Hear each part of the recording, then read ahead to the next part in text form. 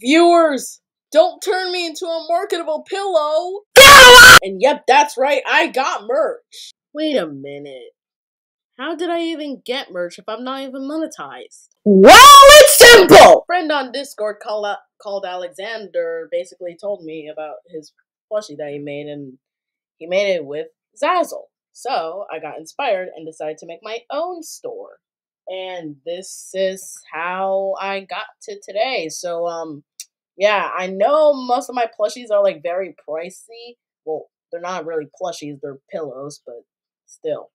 But Country Balls is not all I got. There's also a green guy and a triangle that I hope you do not buy because it's only $67.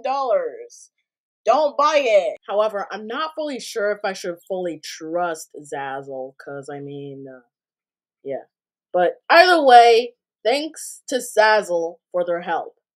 So, yeah. However, these pillows are very temporary. And yes, I know I'm expanding my territory through other websites and other sites, but I do not care. So get them while you can! Beg your parents? I don't care!